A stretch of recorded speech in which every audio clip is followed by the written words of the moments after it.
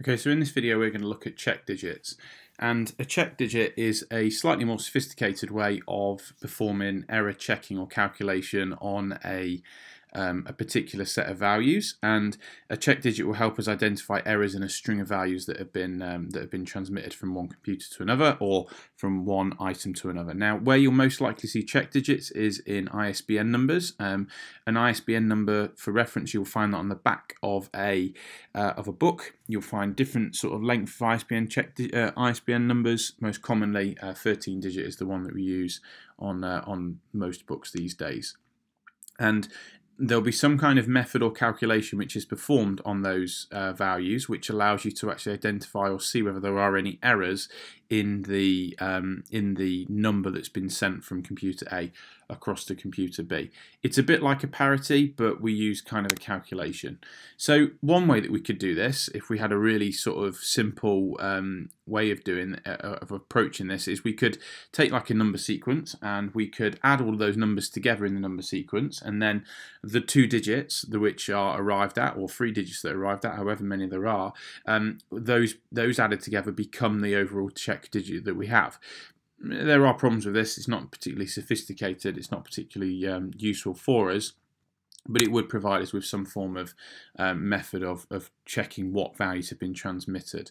Now, the key thing with this is that computer A will generate a check digit, and when it sends that check digit, it's important that computer B understands the algorithm or the process involved in turning that check digit back into a value that it can then assess and see whether it's the correct one. So we're going to pretend we are computer A for a moment, and we're going to send a value across to computer B, and we're going to follow a format for the ISBN 13 check digit system.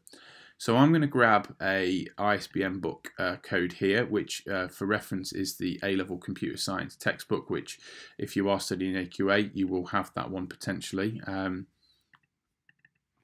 not endorsing it. I'm not on any kind of rate for that.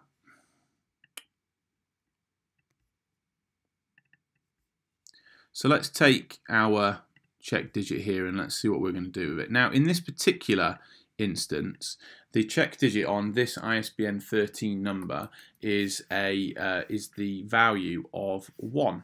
Okay, so this is our check digit value. Now it's calculated by as we work along this particular number, alternating the multiplication of the numbers by 1 and then by 3. So if I write these out, just so I've got a bit more room.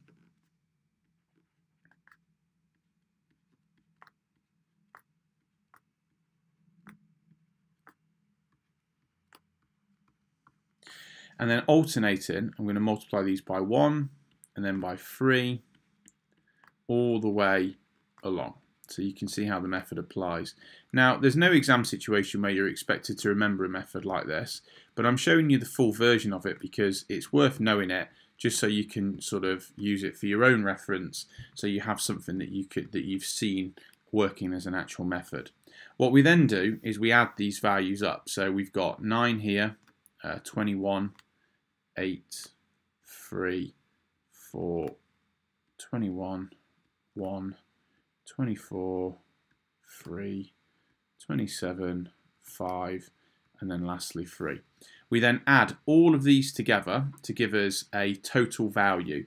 So what I'm going to do, just to save ourselves a moment of time and me frustrating myself with mental maths, we're just going to add these up.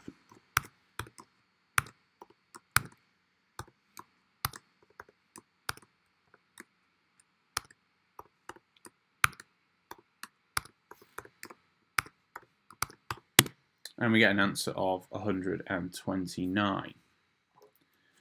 So, how does this then relate to the check digit value of 1? Well, what you do is you perform the modulus, or finding the highest divisible number in blocks of 10 that can be divided by this number. So in other words, for us, this would be 130 divided by 129. Now you could just do modulus on it, and what you'll know is by understanding and looking at modulus previously in other video tutorials, that modulus will return the remainder value. So in this case it will fit exactly once, but there will be a remainder of 1. And so that is the check digit for this particular ISBN number.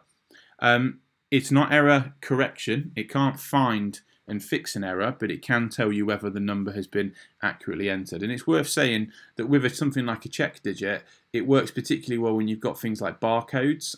So barcodes on packets in shops often get scrunched up and like messed up, so it's difficult to sort of see the number.